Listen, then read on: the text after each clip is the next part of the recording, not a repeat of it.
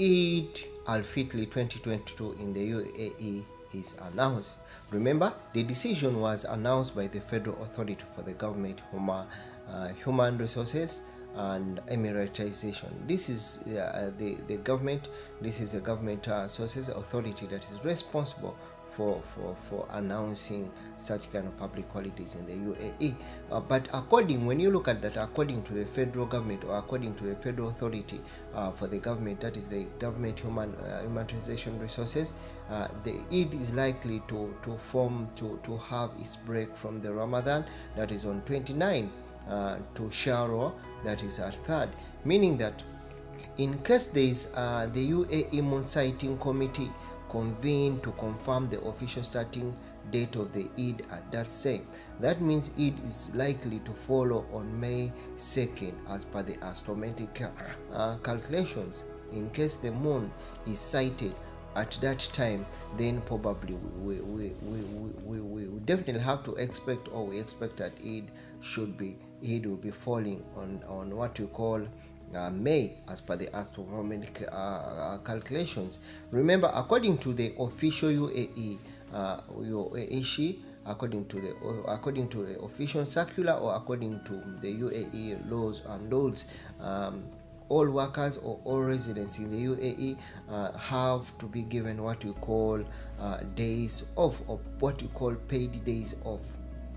What we mean, there's being days off, there's being off but you are not paid, and there's what we call days off, celebrating those days off that are being paid according to the law or according to the Ministry of Humanization and Emiratization in the UAE. They are supposed to be given off, but they are again supposed to be paid fully because it is they celebrated. Remember, this is an Islamic calendar that we get celebrated that marks the end of the holy month of Ramadan in the whole world. But according to the official UAE holiday list, residents will have Eid Al Fitr, that is from Ramadan 29 to Shawwal 3rd. And if Ramadan lasts for 29 days, that means residents will have to get 4 days off. And if the holy if again Ramadan lasts for 30 days, then that means the residents and all residents and nationals in the UAE will have to get what we call 5 days off. Hope you're trying to get it clear. It is actually now, and they are believing actually that the astronomical calculations believe that it may be on May, what we call May, starting May 2nd.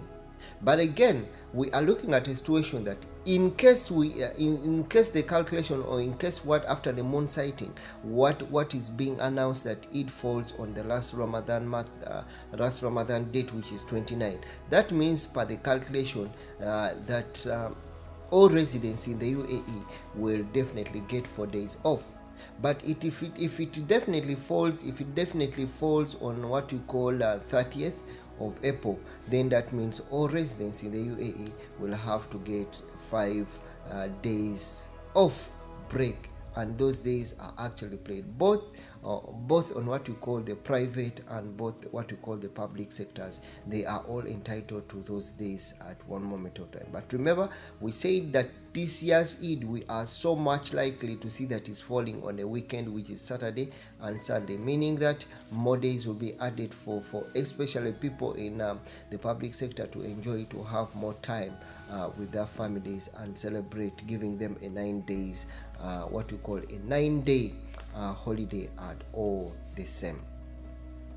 Thank you so much for coming back to this channel. By the way, if it's your first time to come across this channel, consider subscribing. By the way, don't forget to hit that notification bell, because it's very important for you to be updated, for you to get that notification when we upload a new video. Remember, it's Mex from the Mex Creation. See you again in the next video.